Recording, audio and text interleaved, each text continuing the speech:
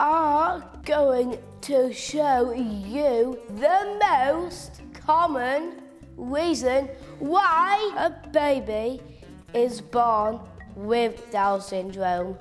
As we know, the egg inside the mother's womb must be fertilized by the father's sperm in order to create a new life. And so our story starts with the egg. Here we see the egg waiting to be fertilized by the sperm.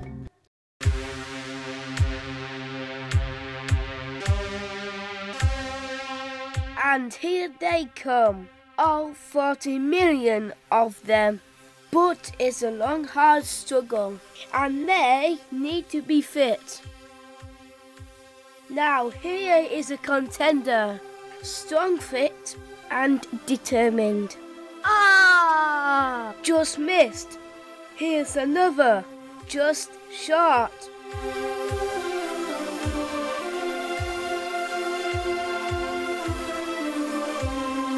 But wait, now we truly have ourselves a champion. It's finally fertilized. So what is happening inside the fertilized egg?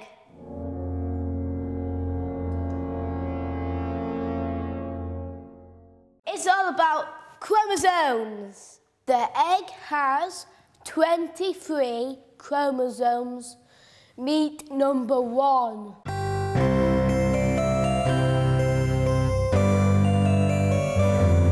The sperm has 23 chromosomes. Here's number 1.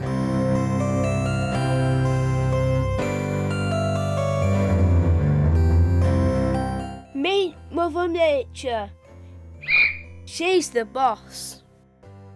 And so our 2 chromosomes meet to become a new pair. What a lovely couple they make. They become our new chromosome, number 1, for our new baby. And off they go.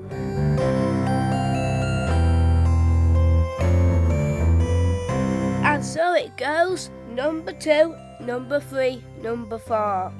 Right up to the last chromosome, number 23. And it's number 23 that decides if you are a boy or a girl. That's another story. I'm forgetting our baby has got Down syndrome. So let's wind back to chromosomes number 21. But what's this? Our egg seems to have 2 chromosome 21s. So let's see what happens this time.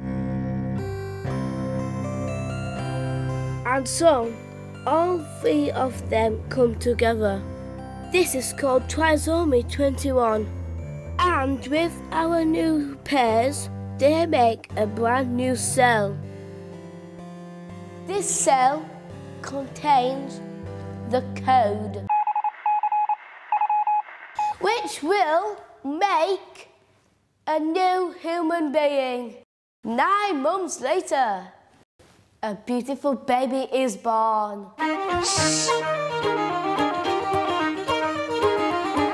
There we have it, Trisomy 21. It's often referred to as Down syndrome.